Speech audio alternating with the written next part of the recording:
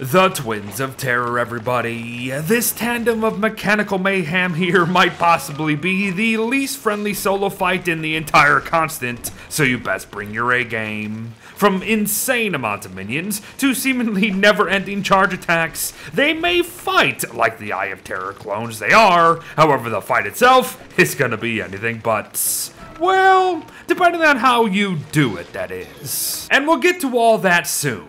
But because of all that, we're skipping the finding of the terrarium and heading straight to corrupting the thing with some nightmare fuel. Folks, in my mind, if you're going after the twins, chances are you know what you're flippin' doing. But in case you don't, here's our Eye of Terror video anyway that goes into the conspicuous chest and all that nonsense. But here's something that even those who do know what's going on might not actually know themselves. Unlike the Eye, the twins do not regenerate health per night, but not only that, if you fail to respawn the twins every night following their first, the terrarium will enter its 15-day cooldown immediately. And that's not good. Not good at all.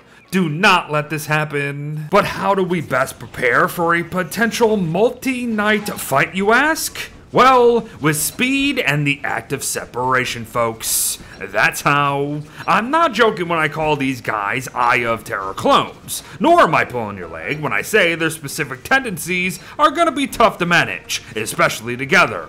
But if you know which one to focus on first, and what each of the others actually do, then perhaps that's going to be our greatest advantage. Knowledge. It's simple. Retinazer prefers spawning suspicious peepers far more frequently than Spasmatism, and even the Eye. While Spasmatism is a literal spaz when it comes to charging, and will do so very often and very quickly, especially come phase 2. But Spaz will still certainly spawn a peeper here and there, while Retinazer will charge and actually charges further than Spaz, but they do have preferences. That's the point. Now, with all that in mind, I tend to use Retinazer's longer charge to pull it away from Spaz to have a more one-on-one bout to help focus one down far more quickly than having to juggle both at once. You will have to use a pamphlet at first to do so, of course, and likely throughout the Retinazer fight once minions do start getting up there in numbers, but once you realize separation is key here, things become a breeze. Do this over the course of 2 nights and you're gonna be golden. Now, will things be harder once we enter phase 2 here? Oh, for sure, because the minion spawns are gonna get dumb. But the fight truly is the same throughout the entire thing, so don't change the strategy. Keep them separated, keep dodging the occasional charge, sleep and focus on the minions when needed, and then bye-bye Retinazer. Well done. Just mind that both of these guys will enter their phase 2s around 3,000 health each, but also note that once one goes berserk, the other will too no matter what. And if one dies, the other enters phase 2 immediately as well, no matter what their health is at, so just expect, as the fight goes on, things are gonna get harder. It's not fun. Especially if you're trying to fight both at once or close to it, but you know, just don't frickin' do that, you numbskulls. Do what we just did with Retinazer, and with Spasmatism here, it's just all about the speed. After Retina is dead, we are essentially in a straight up fight with the Eye of Terror again, only it's faster. The boss has 10,000 health this time, it deals a mere 125 damage a hit, and never stops flippin' charging. Easy, right? Actually, yes it is, as the guy does stop charging here and there to spawn minions, so there's some free damage for ya. The guy is fully dodgeable over and over and over again to help avoid damage altogether, and the minions are sleepable, so just use all that to your advantage. Speed. It's all the speed, folks. Good luck. Oh, or friends. Friends make this fight stupidly easy too. If you sleep one guy, focus the other, and then just spam the pamphlet throughout the fight, so make note there. Now also make note that these guys still do have a close-ranged melee, but they don't do it quite often as the Eye. In fact, it's really rare.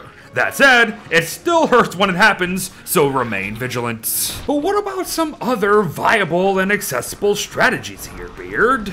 Are there any?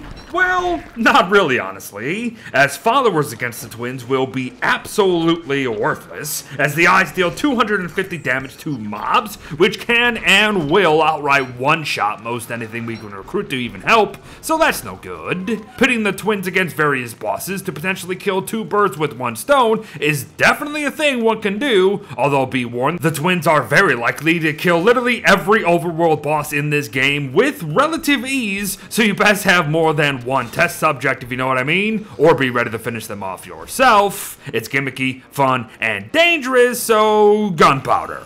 Gunpowder it is, I guess. Just aside, however, gunpowder could very well work here.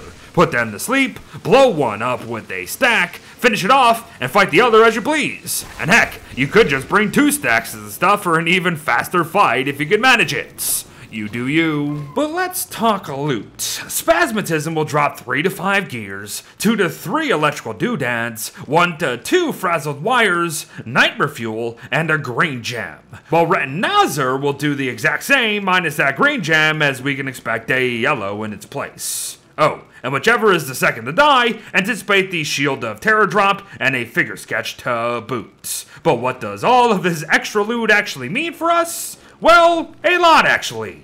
Too much to cover here, so head to where you need to be on your own. As we've got to wrap things up here with the Shield of Terror, of course. An actually worthy boss drop when compared to the eye mask. The thing is essentially a football helmet in the palm of your hand, while simultaneously being a potential weapon that will deal 51 damage a hit. Now every attack will drain its durability by 2 points for a total of roughly 158 uses if all we do is attack with the thing. But since chances are we won't be doing just that, we should know how to quote-unquote refuel the weapon. If we take a food's health value and multiply it by 4, we can then add that number to the food's hunger multiplied by 1.75 in order to see exactly how much durability a food will restore.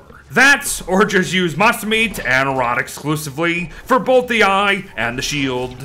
Your choice. And there you have it, everyone. A 6-month late guide on the Twins of Terror, of course. They're tough cookies, so don't underestimate them, and don't try to fight them at the same frickin' time. Speed and separation, folks. Speed and separation. Thanks for watching. Well wishes to all, and I'll see you in the next one. Bye-bye.